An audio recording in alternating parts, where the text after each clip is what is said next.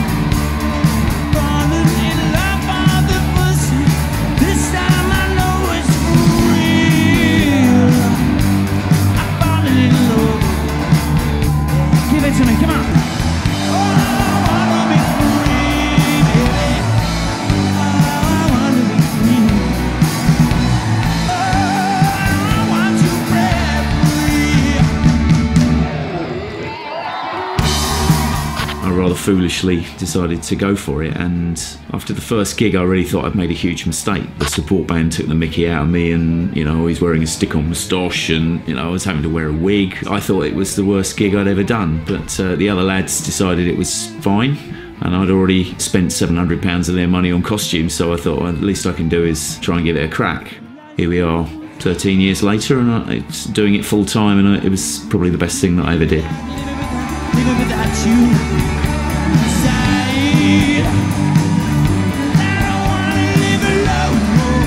Everything I can do to make myself look and feel like Freddie will enhance my performance on stage. Work out all the moves that you can, and all the hand gesticulations and the strutting and the twirls and all the rest of it. The reason that's important is because by and large, that's what most people remember. They remember Live Aid, they remember Wembley '86. It's very painstaking.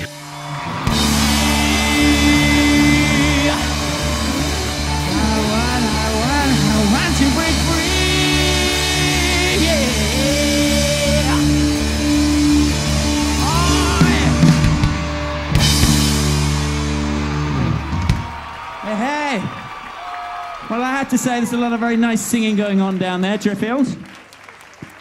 So we'd like you to sing along with this one, if that's okay. Are you going to sing? You don't know what it is yet. Trust me, you're going to know this one.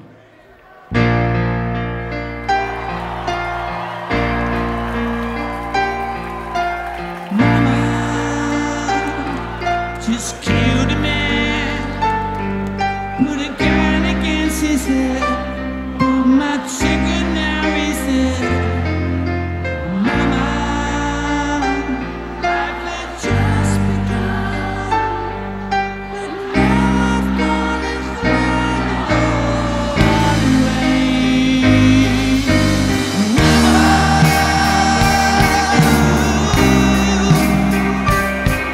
didn't mean to make you cry. I'm not back again this time.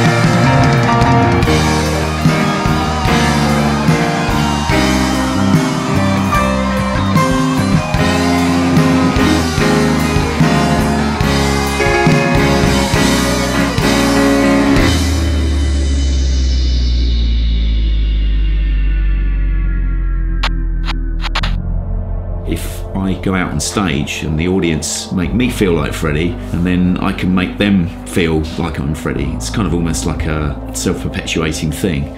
You need to believe in what you're doing, and it's so easy to feel that you're just being an idiot, you know. Certainly in the early days I used to think to myself, what the hell am I doing here? You know, I have to rush around, I have to do all these pirouettes, wear all these costumes and a moustache and all the rest of it.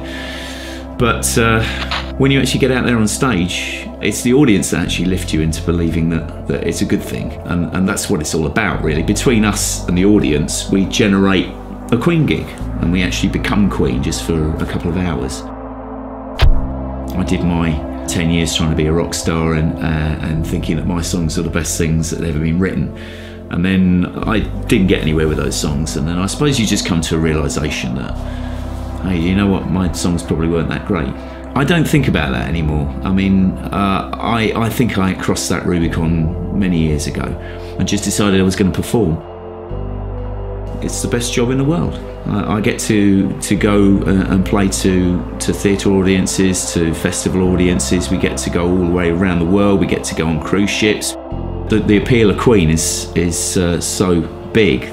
So I'm just grateful that I get to perform to the level that I do in front of the wonderful audiences that I get to play in front of.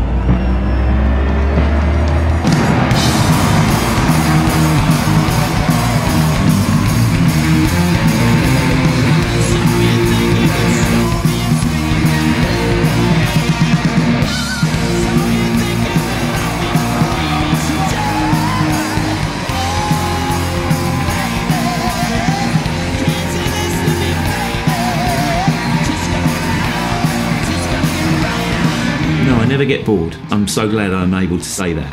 And also, we love the music as well. We love the songs. It sounds like a cliche, but we're all huge Queen anoraks and big fans, you know. You're talking about performing Bohemian Rhapsody, We Will Rock You, Don't Stop Me Now, Another One Bites the Dust, Crazy Little Thing. You know, there are so many brilliant songs there that it just keeps us entertained.